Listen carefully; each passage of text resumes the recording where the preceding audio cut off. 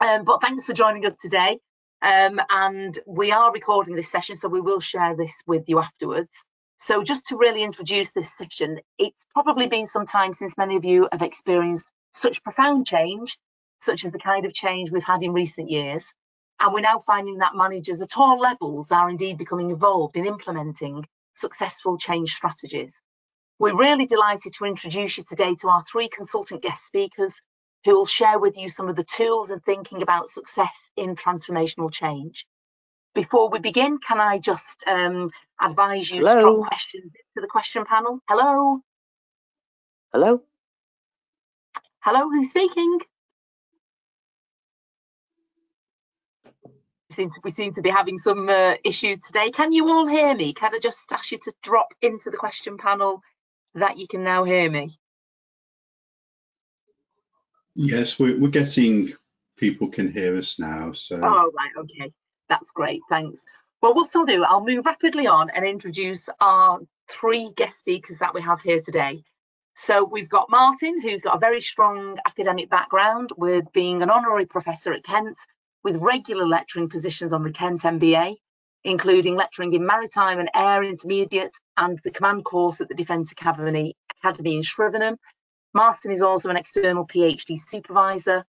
He's now the Chief Executive of Guided Systems Solutions Limited, with a wealth of management experience in public and private sectors, with over 15 years of execution of consulting activities for government departments, including the Ministry of Defence, the Department for Education and the Cabinet Office. Martin will be joined by Ian Cammack, who's worked in higher education since 1999, focusing predominantly mainly on project management and systems thinking. Ian has both directed and delivered award-bearing courses for the NHS, the UK Autonomic Energy Authority and Health Hospice, as well as open programmes. Support systems include thinking initiatives in healthcare, communications, education, local government and the charity sector. And certainly last but not least, you'll hear from Jim Scholes. Jim is the Chief Exec of Leadership and Strategic Change LLP and brings extensive experience in public and private sector, including UK central government and the computer sector. With over 30 years international management consulting experience in large, complex multinational, he has supported organisations with growth strategy, organisational capability, leadership and change. And Jim has been an honorary professor at Lancaster University Management School for over 20 years and has spoken and lectured in several countries and institutions with publications on systems, strategy and leadership. I'll now hand you over to Martin to begin the presentation. Thank you. Thanks, Julie. Apologies to everyone for the slight delay in the beginning of this. So this slide really covers our understanding of you and what you would like to get from this session. I won't read it out, but thank you to everyone who completed the questionnaire as you registered for this event. So collectively, we understand that you would like to focus on systems thinking and the practicalities of how to do change. We've put a lot of that into this webinar. So this is really composed of lessons from our experience of conducting a whole lot of transformative projects, both in public and private sectors. And essentially what it's offering you is some possibility for your sort of future direction. Essentially, if you can learn from anything that we've done as we've gone forward, we would only be too delighted. On that note, I'll hand over to Jim, who's going to talk you through systems. Good morning. I'm sorry, we're running a wee bit behind time, so I'm going to go at some pace through some of this material, but of course you will have copies available and it is being recorded, so I hope that's okay. What I found is that the word system is in common usage, but different people have different ideas about what it means. So as you can see here, we tend to talk about system in very many situations where perhaps it's about trying to describe the world around us, trying to describe ourselves, or trying to describe things that we design and implement, like PA systems, power systems, and so forth. Much of what we're going to be talking about today is more like the picture here of the educational system. It's systems where human activities shape what's going on. And indeed, human activities are at the core of these systems. So that's pretty much what we'll talk about. In relation to transformation, systems, I think, provide a good way of framing the notion of transformation. So for those who would like it to be defined, for the purpose of this discussion, we're picking up on the notion of a model of a whole entity characterized by emergent properties. And we're using systems ideas to describe how, in a practical sense, we framed, designed, and managed a process of transformation in a range of organizations. Transformation, as you see the simple picture here, consists of going from some initial state through a process of transformation and emerging with some transformed state. In some sense, transformation implies an existing dissatisfaction and wanting something better. If we look around us and look at advertisements and so on, you can find ways to transform your home office from what it is now to the kind of lifestyle you'd love to have. You'll find ways, advertisements to transform your hair. You can see what the benefits of that might be, at least for some of us. So transformation does in fact mean many things, but the core notion is an existing dissatisfaction and a desire for something better. So let's move on, Martin, and I'm not going to walk all through this and read out all the words, but what I think it's important for participants to appreciate is that the lessons we're going to share today, the examples we're going to share, are not generic case studies.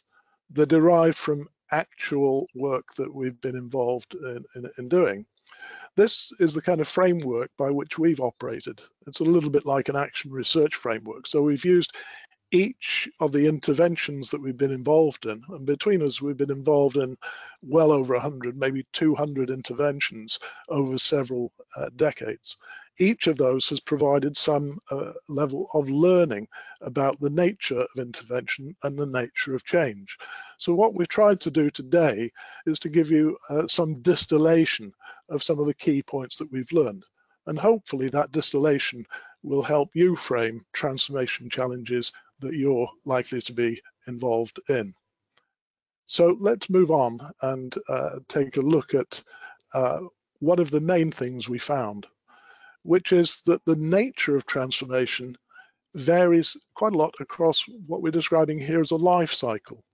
In a commercial context, the life cycle might be thought of in terms of strategy, organizational strategy, or it might be thought of in terms of the business model through which is delivered through that strategy. In the public sector, you can also see that organizations go through this kind of evolution over time.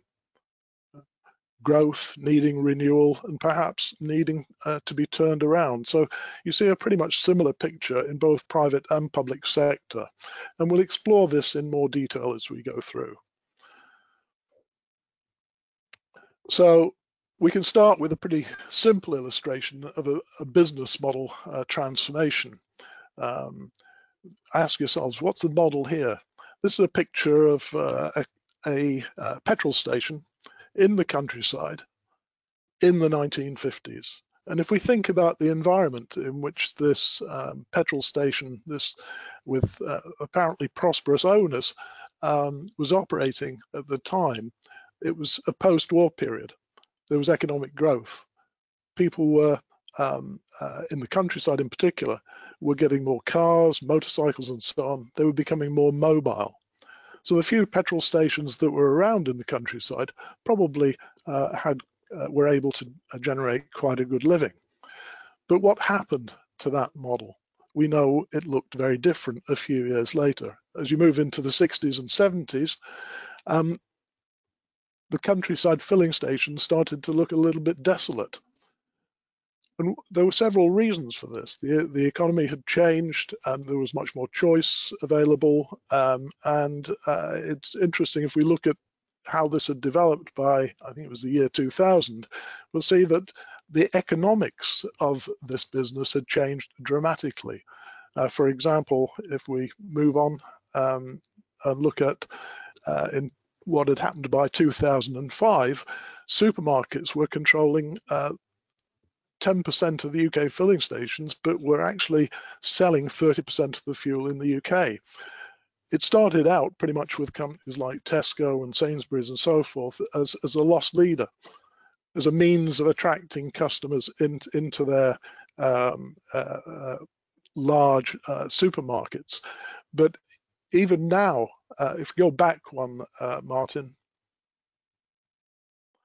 if even now, as we look at it, the numbers have changed, and it's certainly true that most of the supermarkets are getting some margin out of their fuel sales now, but they've got probably a larger share. And what we find, if we move on, is that as you look around, you can see that the nature of filling stations has changed. The whole business model has changed. Their convenience stores, their newsagents, their cafes, their florists, and so forth. So the point that I'm really trying to make here in relation to that earlier picture of how business models evolve over time is that there is no static situation. You don't transform from something to something and it's done. In any industry, in any business, in any strategy, transformation is an ongoing challenge. The nature of the business model has changed dramatically over time and will continue to change in future. So that's a very, very simple illustration. So if we move on from that simple illustration, I'll talk a little bit about what happened in the mobile communications industry. I did quite a lot of work around this from the early 90s through to around 2000. So it's an example I'm reasonably familiar with, and it's not taken from case studies. If you look at where Nokia was in 1992, just take a look at that one. The whole Finnish economy was in pretty poor shape. It was a major recession. Nokia was essentially bankrupt. Their CEO had committed suicide. The company was being pretty much broken up, and they had to decide what to do.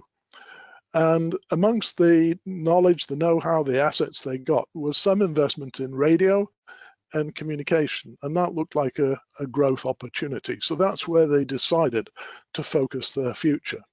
They divested other interests like rubber boots, tires, and toilet paper. They were apparently #1 in toilet paper in Ireland, but not a lot of people know that. So if we go back and look at what happened next, by 1995, they got a very clear focus on growing a mobile communications business. They used this strategic architecture, which they subsequently showed or shared more widely in their annual report in 2000. This is something they created in 95. They reckoned they could grow a mobile communications business around this notion of humanizing technology, making it more accessible for everybody. They reckoned they could bring more features to the mobile device, so it's not just a phone. It was a means, or it would become a means of sharing visual communication, photographs, and so forth, and through integrating technologies. So they couldn't possibly own all of the necessary technologies, but they figured they would become very good at integrating them. And if we look at where that took them to, we go back to the earlier picture. If we look at where that took them to, by the year 2000, they were looking at what comes next. What did they do to follow up beyond this? And at that time, Nokia had come from absolutely nowhere, a small Finnish company, to the world's 5th most valuable brand. That's how it was rated at this time. They were outperforming all of their direct competitors at that time, Motorola and Ericsson, and they were the darling of the investors. But you can't rest on your laurels. If we go back and look at what was happening by 2005, they were faced with a different kind of challenge because their growth was flattening out, and they were wondering what would happen next in this life cycle of mobile communications. Motorola had established the mobile business pretty much over the decade of 1985 through 95. They focused on business units. It was large and chunky technology that would probably last forever. It was high quality, but it was a relatively small market. Nokia looked at that model, couldn't really compete with it, but their view was that actually it should be a consumer offering, handsets for all, rather than just for businesses. It would be a fashion item, it would be more than a phone. And they built significant capabilities in their supply chain, new product development, and the brand, and so forth, which was what underpinned the success that I've described. But by 2005, the question was, Martin, if we could go on to the next line, that's it. By 2005, and this slide actually is from 2004-5, it's a discussion that took place with Nokia. The question seemed to be, what's it going to take to become the preferred consumer interface? Because it's not all about the device, it's not all about the phone. So different kinds of competitors were recognized at that stage. Some were taken more seriously than others. Samsung could obviously do mass production of the devices. Players like Vodafone had a lot of access to the users, to the customers. Google was looked at as pretty much an outsider at that time, although they obviously their search capability was important.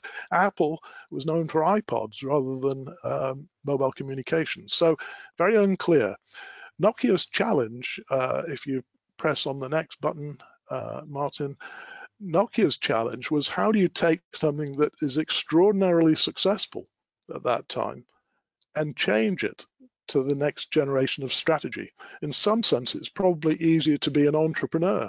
It's probably easier if you're coming in as Apple into a new space rather than trying to tune an existing successful model and make it something different. And we know with the benefit of hindsight that Nokia didn't do a great job here.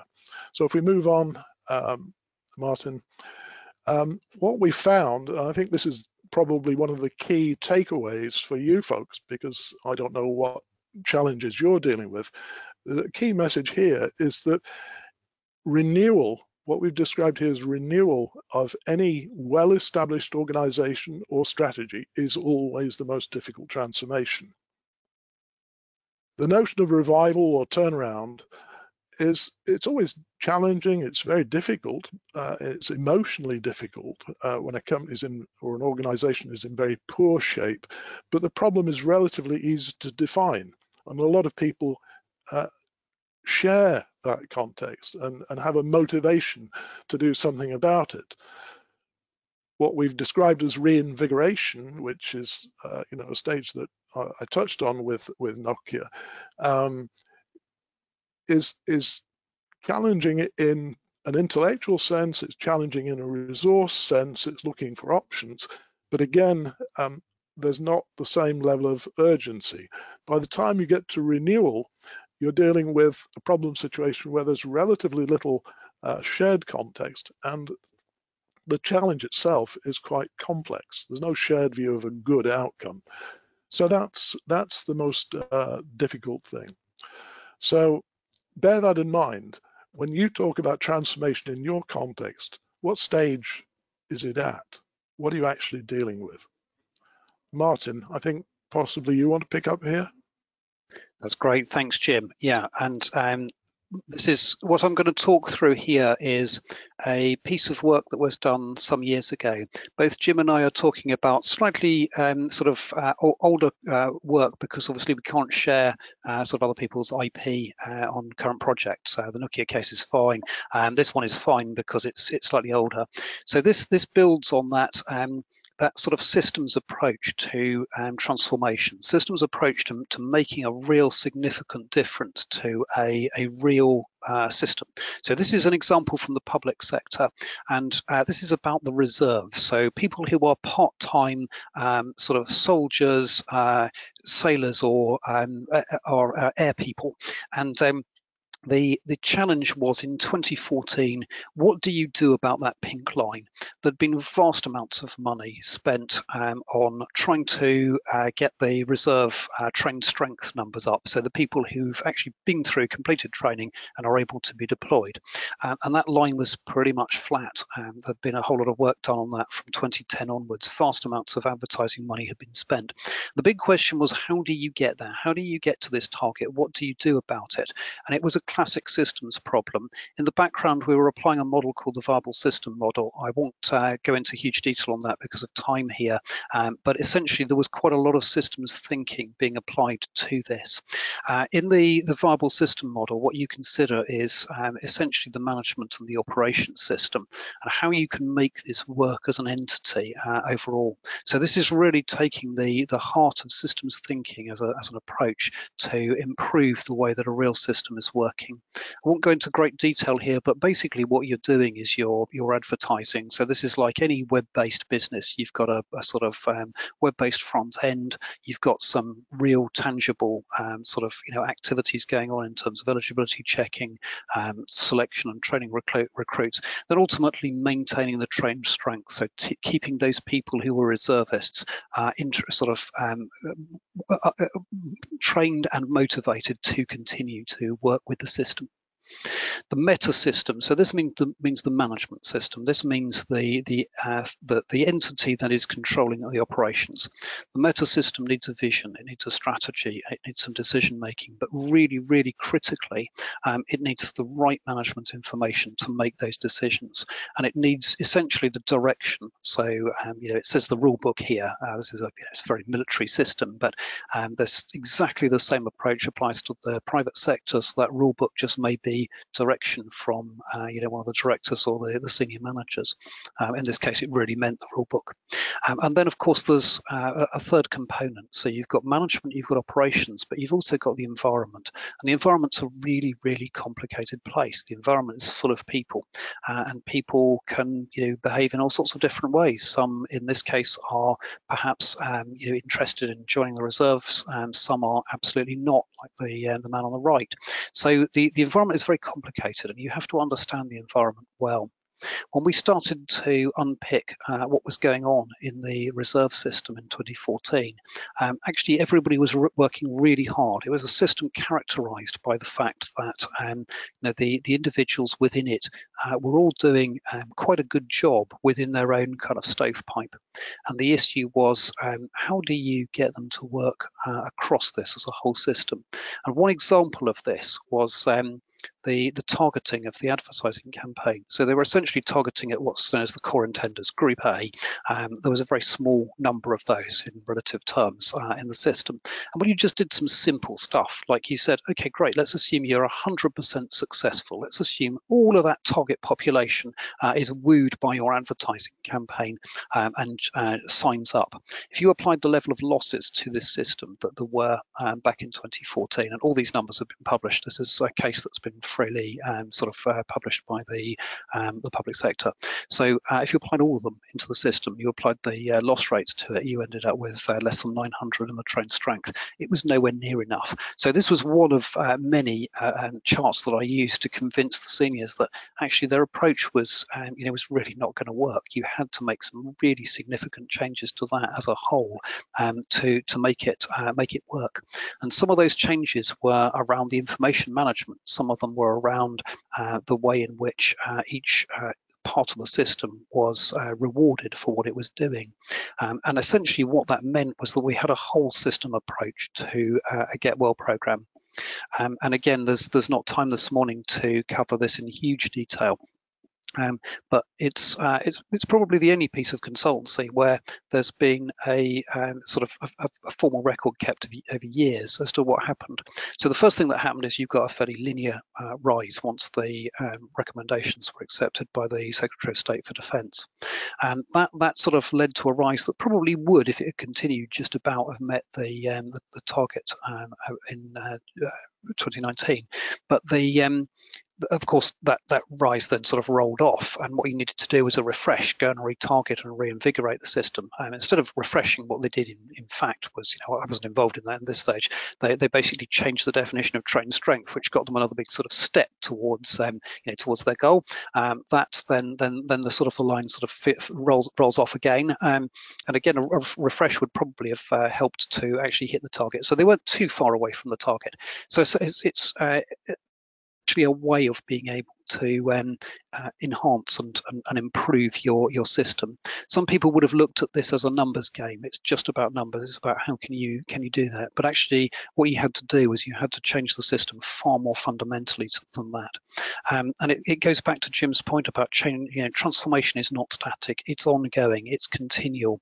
And what we have to do is learn about the way in which that system works. And we're continually learning about the system as Google are, for example, in terms of being able to learn about what we're all searching for. So that continual learning process is massively important, and that continual transformation process needs to happen as a whole system approach.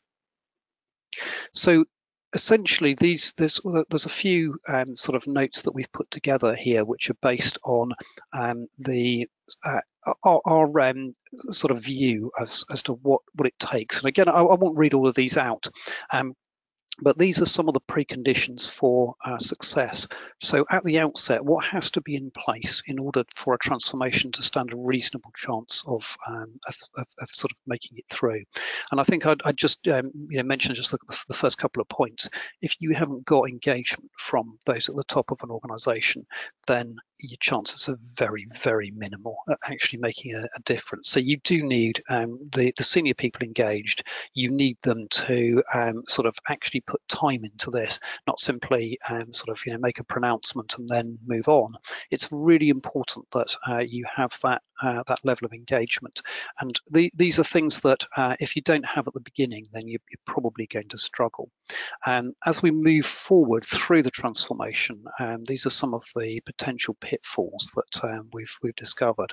And again, I won't read them all out. The slide pack is available to you, so you're welcome to have a copy of this. Again, one of the things that sort of comes to bite is lack of motivation, particularly when people realise that the change is affecting them. Bill Clinton used to say that everyone was for change in general, but against it in particular when they realise that they themselves have to change.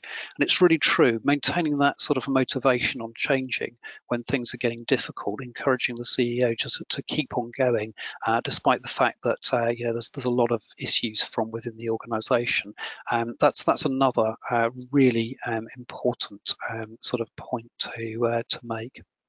So then as we move on to really the conclusion of today's session and we move towards questions, I think I'd just reiterate sort of Jim's point about this being about an initial state and then a transformed state. So a dissatisfaction with an initial state, and there can be a lot of dissatisfaction around, which doesn't necessarily lead to transformation.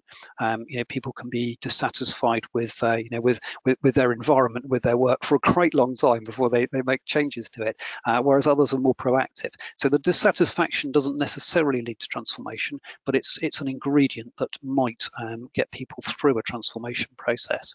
And what we can do is, if we view this as an ongoing sort of situation, then we can sort of take that sort of simple model of initial state, transformation, transformed state, and look at it as an ongoing process where we essentially put some monitoring in. It's really important to monitor, what's going on, how that transformation is progressing, how are we meeting, the requirements. We want to make sure it's not, requirements of, last year or perhaps even last month in a dynamic industry, but it's the requirements of today. Are we really meeting today's requirements and the requirements of the future through that transformation process, or have things moved on? Is the environment changed? Have things become sort of different? So that's really, I think, a key sort of slide to keep in mind in terms of the fact that it is an ongoing activity, and it is something that is worth sort of paying attention to as an ongoing piece. So we have the slide pack on this. This will be available to you, and we've got the sort of access to a canvas, which is essentially a video capturing sort of the key points here that Ian and Jim have animated. So again, we'll make that available to you at the end, and we can now move to questions. We've sort of sped things up a little bit just in view of time, just to allow for people to have that sort of opportunity to kind of ask us some questions. So I'll hand over to Ian. Ian, is there have you got some questions in the system at the moment? Thanks very much for that, Martin.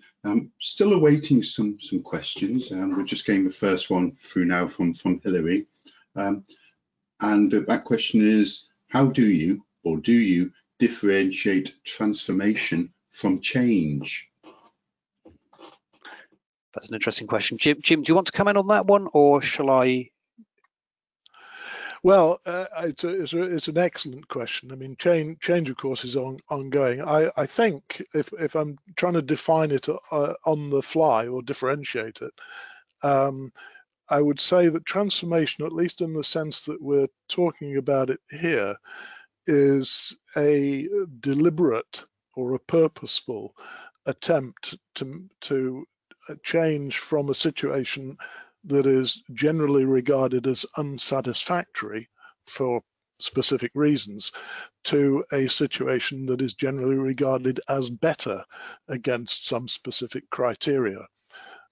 So yeah, change is ongoing. We can't control all change, that's for sure, but transformation in an organizational sense is something that I think we're arguing should be undertaken purposefully. One needs to be clear about the starting position and where one is trying to get to. I hope that meets the question. Okay, thank you. And Alan's asked an interesting question about how do you actually identify the system boundaries?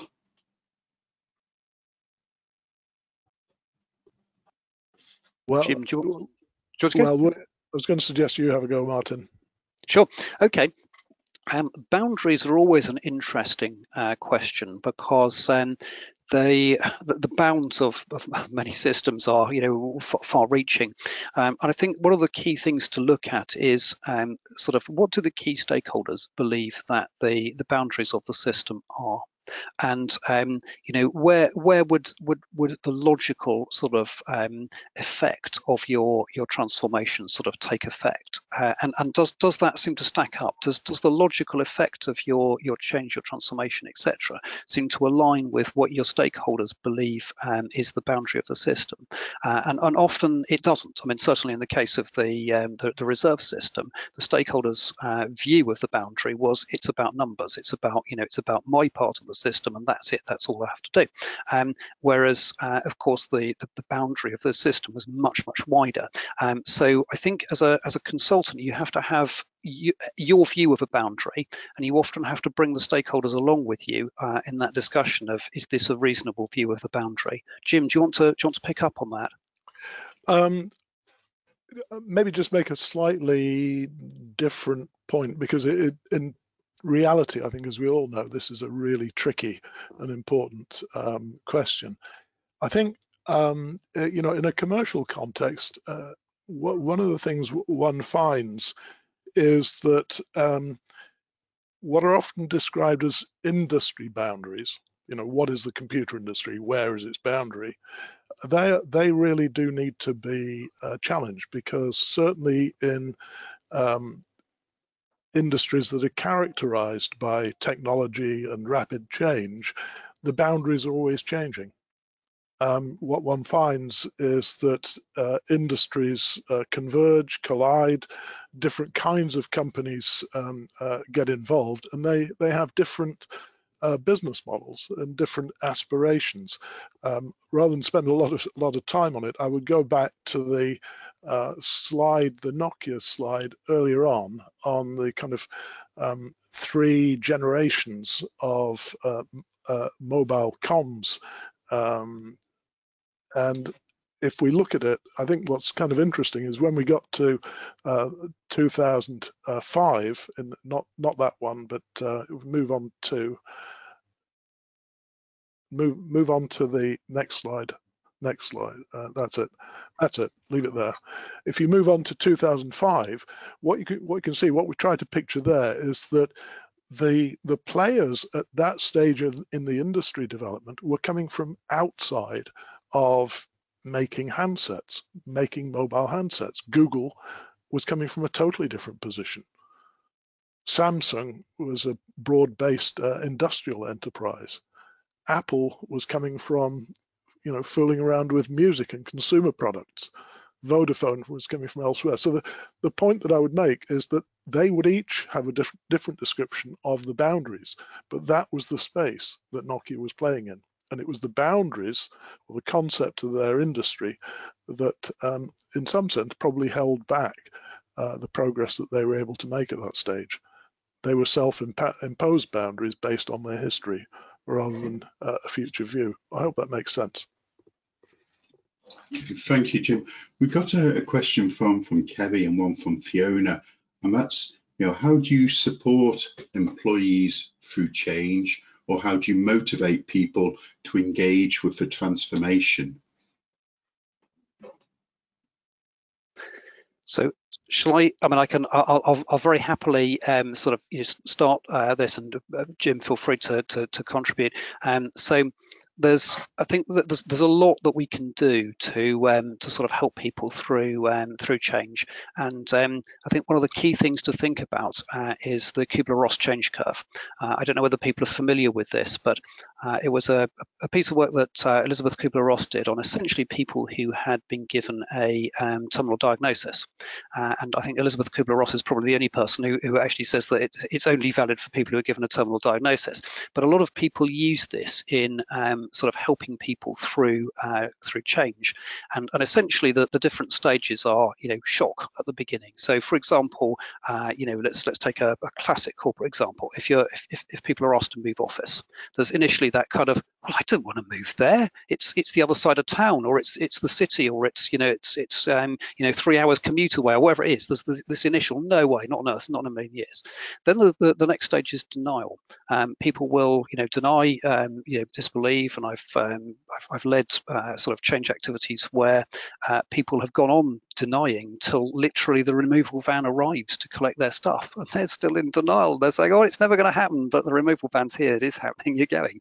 Then the next stage after that is frustration.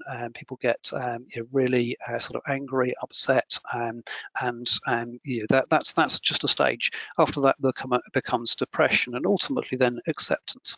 And so I think the key thing about Kubler-Ross, and there are many models of the way that people change and the way people evolve, but I think the key thing is you can't simply go from shock to acceptance. And no one can. We are all human, and we will all go through those stages, unless it's of course something that doesn't matter. I mean, if it's the changing of stationary order, who cares? We're not going to go through that. But if it's something that deeply matters to us, like the place where we work, or the place where we live, if we've got to move our home, etc., those sorts of changes will naturally elicit that sort of response. And so what I think is important in helping people through that journey of change is to really focus on the next stage. If they're in shock, what evidence is there? How can we help them through sort of the kind of denial and frustration part? What happens when they get depressed? How can we sort of help to offer them, hey, there's some interesting work here, there's some fun stuff, there's some great people to work with, etc. And ultimately, how do we help them to acceptance? So it's about planning and helping to navigate that journey for employees. Jim, do you want to come in on that? Yeah, I'll just add a couple of points maybe, and I think it was implicit in what Martin's been saying, but for me, I'd reframe the question a little bit if I may. It's not always about helping. It's sometimes about challenging. I think the most important thing is you've got to figure out how do you engage people in a way that's constructive. And in the kind of work I've been involved in over the years, which is essentially strategy, strategic change, one of the things that we found, which is rather different to most traditional consulting thinking about strategy, is that strategy can't really be brought in from outside and be implemented. This is one of the challenges facing government, of course. If people are not engaged in strategy, if they don't understand it, if it's beyond their capabilities, it probably won't be implemented. And the question for leaders, and I think for those of you working as consultants, is how do you engage people in a meaningful way in the creation of their future possibilities? They won't make all the choices, but how do you engage them in exploring and challenging the organization as a whole? Now, this can be done, and this is pretty much what was behind the growth period in Nokia's development from 95 through till 2005. So in that picture we can look back at, and I think what we've all learned, at least, is that the extent to which you can engage people in a meaningful way in the creation of possible futures, that really determines the likelihood that you will both come out with worthwhile transformation and transformation ideas and transformation that's actually implemented. So just a slight nuance maybe, I'm not negative about helping people, but it's not help from on high. It's simply giving people the opportunity to be engaged and giving them the structures and processes that allow them to be engaged. It's not simply a communication exercise. Thank you, Jim. I think that echoes Alan's question about how you actually get the ostrich to get its head out of the sand. But Alan goes on to also ask about, how do we understand the external influences on the system? Yeah. I mean, one of my erstwhile colleagues had a great phrase, which was, more often than not, the stopper is at the top of the bottle. Meaning the problem isn't people deeper down in the organization. The problem is how do you unblock the blockage at the top? And as a consultant, I think one of the challenges is how do you provide enough protection for people in the organization, and that is a form of help. How do you provide enough protection for them to take a case for significant change to the people above them? It's reversing the logic that you typically see. And it was the case of, I'll just give you a very quick, for example, I'm mindful we'll run out of time shortly, but in that Nokia picture, the strategic architecture was something that was created by people in the organization and basically taken to the top and adopted by those at the top. It started off with a group of about 20 people from memory, expanded out to something like 60 people. People actually wanted to work on it. They saw it as a worthwhile investment at that time. And they were given enough protection to take it to the top management team and to the board.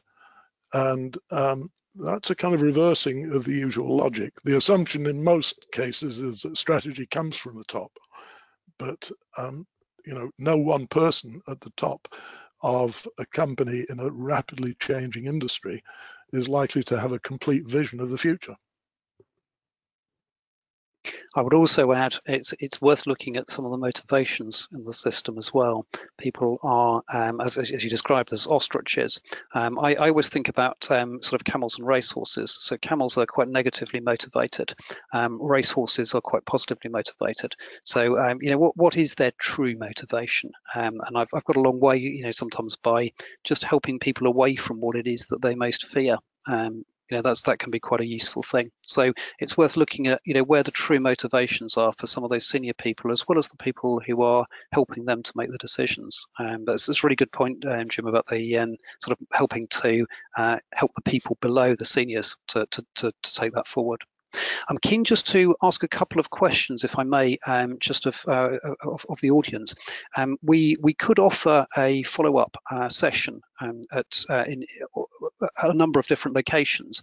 I just wonder whether people would be kind enough just to type a few things. If you're at all interested in having a sort of follow-up session, it would be great just to know where your preferred location would be. Would it be London, north of the country, elsewhere?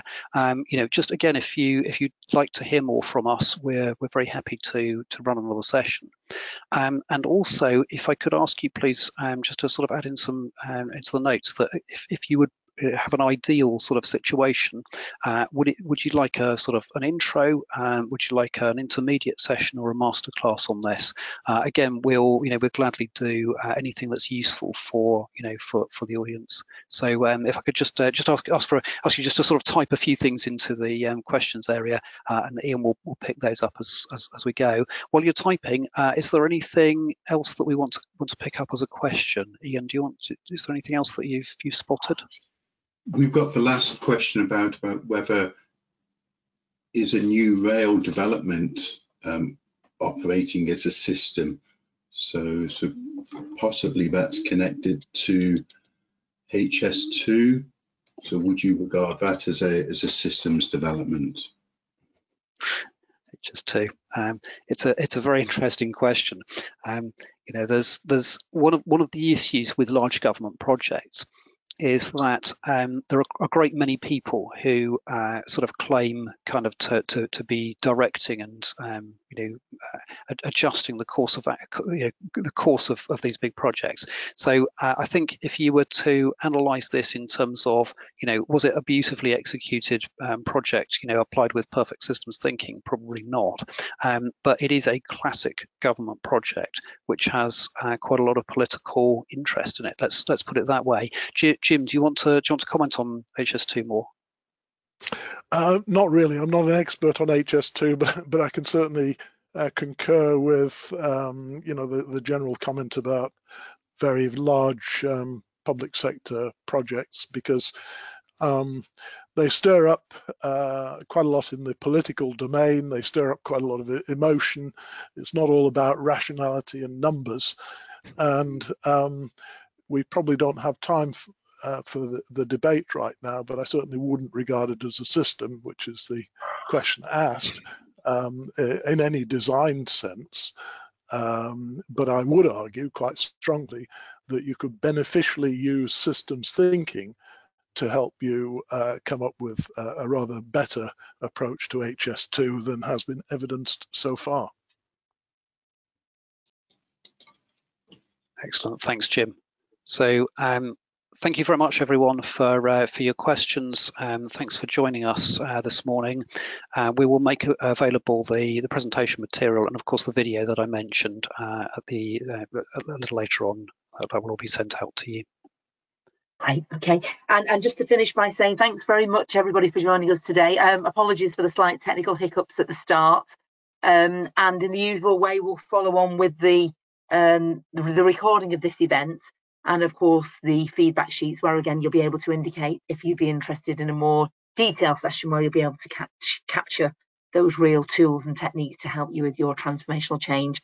And thanks importantly to our three presenters for your time today.